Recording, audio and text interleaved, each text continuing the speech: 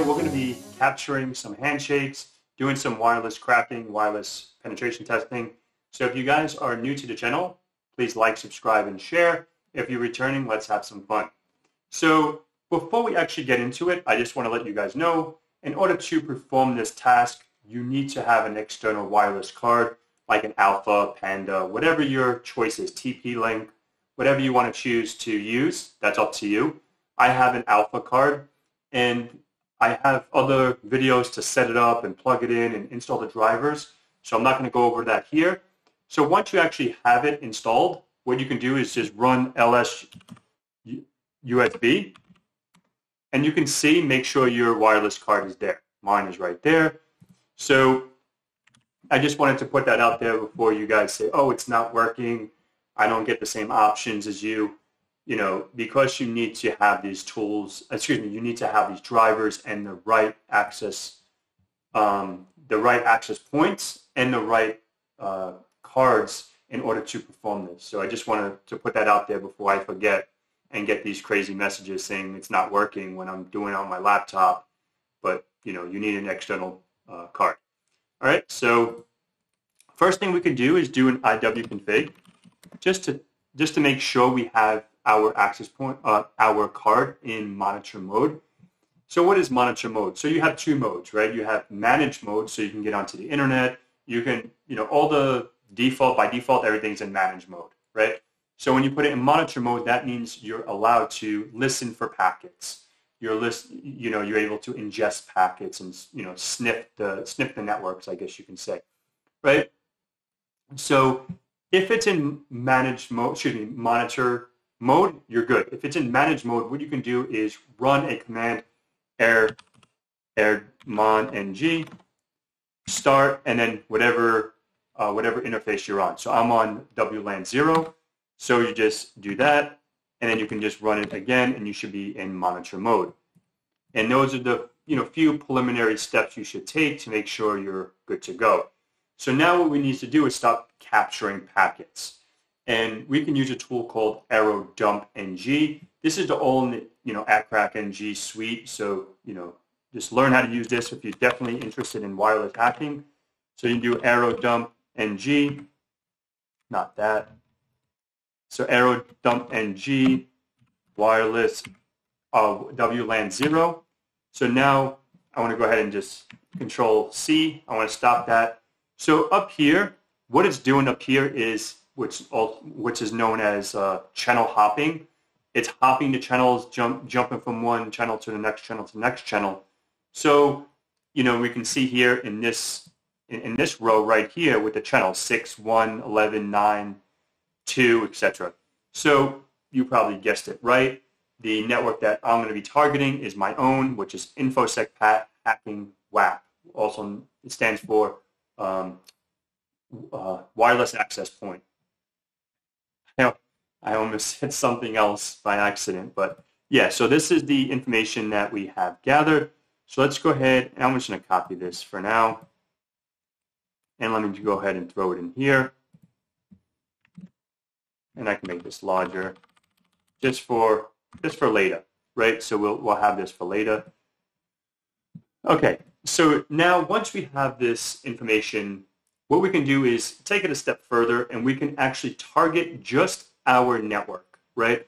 So this is our network right here. We just got it, right? So let's go ahead and just run AirCrack-NG again, AirCrack-NG, and then what I want to do is -C channel. I want channel 2 because this is the channel I'm on, right?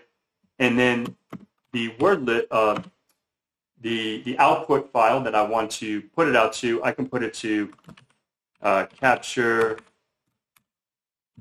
Pat. I don't know, capture Pat, okay? So now we can do a -D, and what I'm going to do is associate my access point, right, if that makes any sense. So what I'm going to do is copy this. Let me go ahead and hit space and go ahead and paste this here, and then we have to do WLAN 0, right, because that's what I'm doing. So now this is only going to target my network specifically. It's not going to it's not going to jump around to the other networks or anything like that. So we don't have any access any stations connected. I do have a station. I probably got disconnected. Oh, there it is. All right, so I do have my iPhone connected. So this is my iPhone right here. So the next thing we need to do is we need to de-authenticate, right? We can do a de-authentication attack in order to get the four-way handshake, right? So now this is just chilling out here. So what we can do is come over here, and what we can do is AirCrack-NG. I have it here.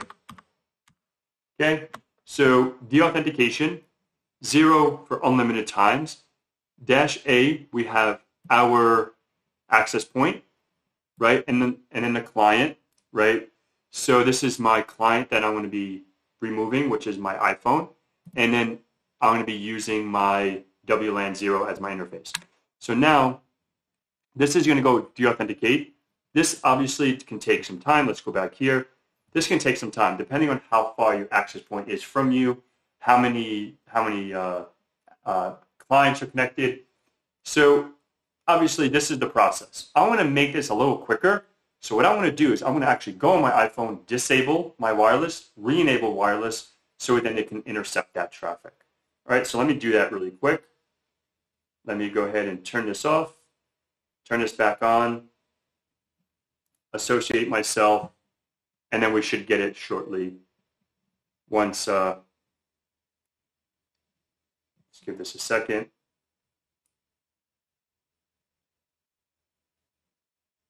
Let me go ahead and shut this off again, turn it on, and let's give this a moment.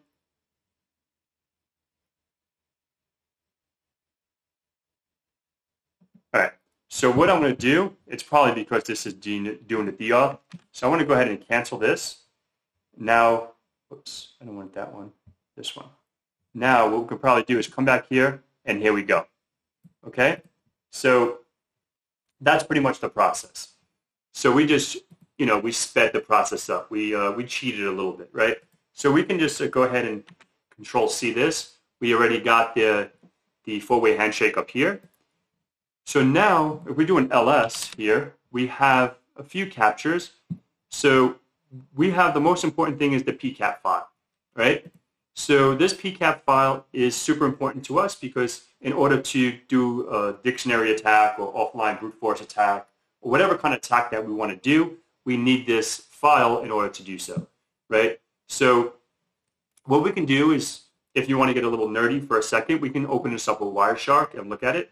So let's do that. Let's do Wireshark and then capture. Okay. So let's pop open this bad boy in Wireshark. So we can look at the protocol that it's running on, which is EAPOL. So EAPOL. We can look at the four-way handshake here, and we can look over. We can see message 1, 2, 3, 4, and these are all the messages that we see here. You can do this. You can get a little nerdy. This is my phone. This is the ASUS is my actual access point and all that good stuff. So you can get a little nerdy and look into here. But yeah, so that's pretty much how you can look into the packet level. So now what we can do, which is the most fun part. So I'm going to do an LS really quick. I have this password.txt. So if I do a word count on password.txt, it's only 174 words. So it's going to be super quick, right? Maybe you're using rocku.txt. Maybe you're using a sec list. Maybe you're using your own that you found on the internet, wherever you found your word list. But what I would do now is use AirCrack. So AirCrack-NG is the tool that we're going to use to crack the password, right? So we're going to look at capture.cap, okay? And then we're going to do -W, which is for the word list. In my case, it's going to be password.txt. When I hit enter here, it's going to go try to crack that password. And that was super quick, not even a second.